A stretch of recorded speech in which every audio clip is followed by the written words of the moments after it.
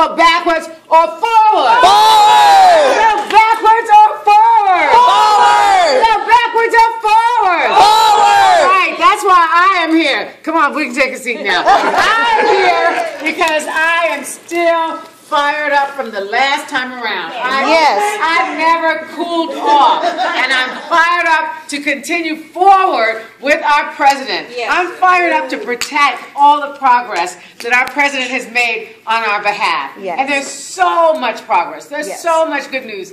I'm really excited to meet you guys. I know you're going out canvassing. Some of you have been doing it all along. Phone banking, all those things that create community. You've been doing it. And that's why I just want to come here and cheer you on in that today. You have good news, and that's the great thing. To remember, when you're going door to door, hand to hand, person to person, you're spreading the good news. You can talk about the Affordable Care Act and everything that it does.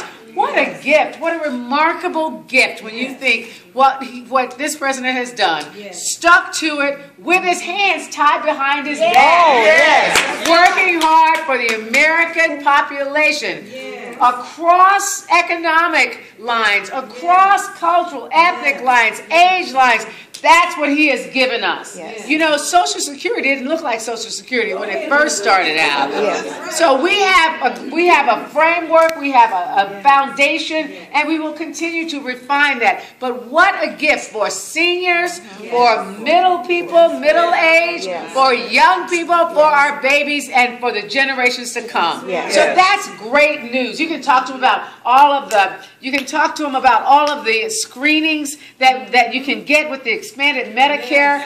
Preventive care really helps the health of a nation. And the health of a nation, frankly, is a national security concern. So that's what Barack Obama has given us. And within that, women especially, all the things that it does for us. This president has always sought to protect a woman's right to govern her own affairs. And so we know that people like us, and we're going to reach out to people, you know, friends, neighbors, family, people like us, but also we can find the language to reach out to our sisters who are Republican, or our sisters who are Democrat that feel queasy about the language. And we can say to them, this isn't about pro-abortion. They've co-opted the language.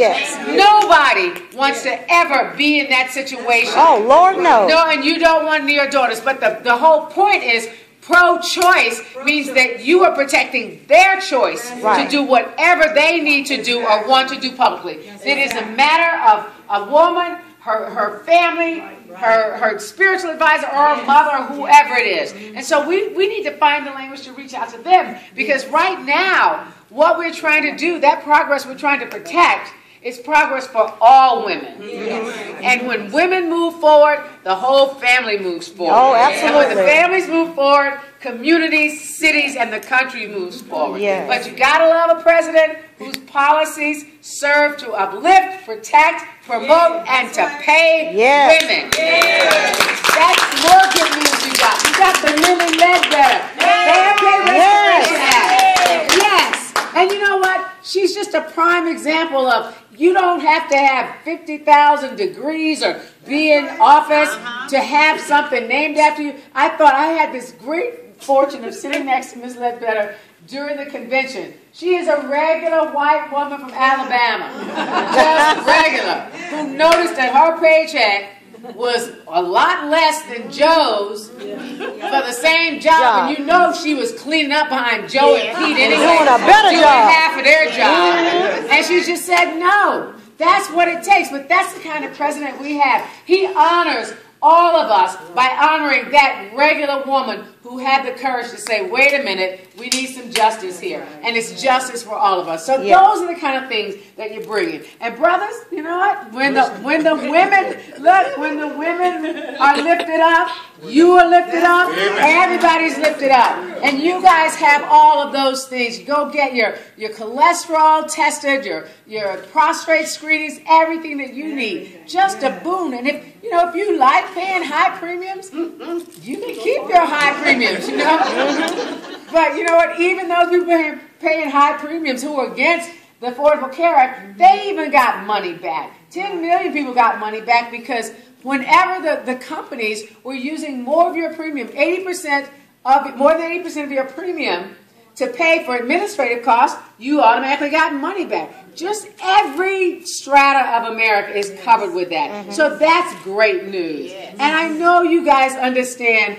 planting a garden. If you don't have one, some of you young ones are city-fied, but when you plant a garden, you don't look for the vegetables the next day. No. So what President Obama has done, he's planted a garden. Absolutely. First of all, he had to treat the soil because it was toxic. Oh, Lord. And it was deep. He had to build that soil back up.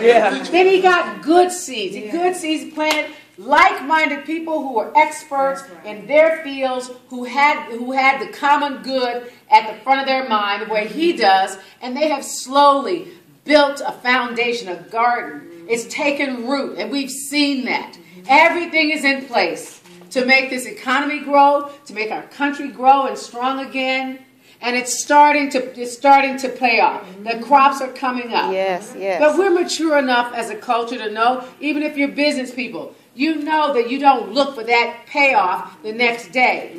But we know well enough that you protect that. You protect that garden.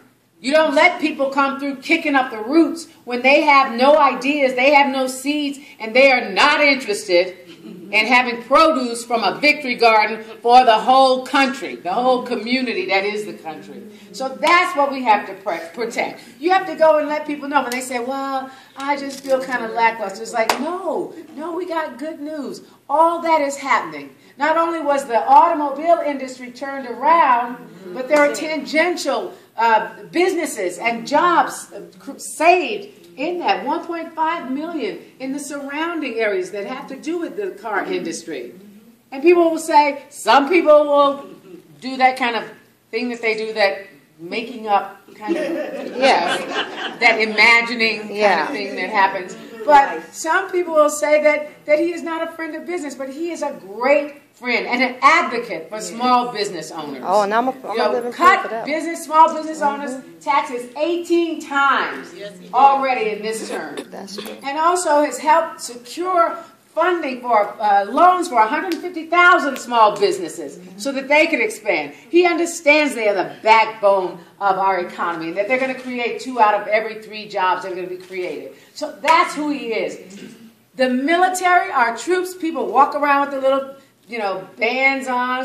Everybody says the troops the way you say, God bless you when somebody sneezes. They take it for granted, like it doesn't, it's reflex.